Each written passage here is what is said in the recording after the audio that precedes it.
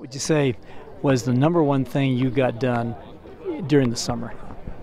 I worked on improving my eyes, and obviously getting more physical, being able to play faster and everything. And when you say improving your eyes, that's a very interesting way to put it. What do you mean by that?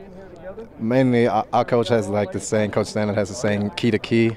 You read from your key and then to go to the next key, because in the spring I was kind of like failing at that, like not really being disciplined, and I think I got better at this. Of course, you know a lot more about the position now. You've been through it in the spring, and what do you want to see from you? What kind of improvement, or where do you want to improve during this fall camp? Just keep working faster, be more physical, and just make plays. How's your brother doing? He's doing all right. He's still kind of shaky with the knee, but he's doing better.